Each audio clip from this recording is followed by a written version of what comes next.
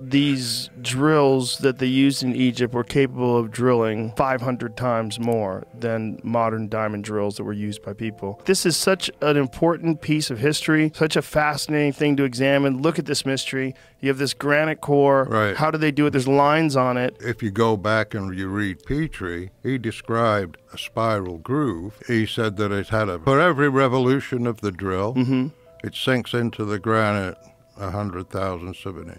And that probably wouldn't be possible with copper and sand. No, I contacted a company that specialized in drilling granite, and I asked them, what is the feed rate of the drill? And he said, they rotate around 900 revolutions per minute, and the penetration rate is about 2 10,000ths of an inch.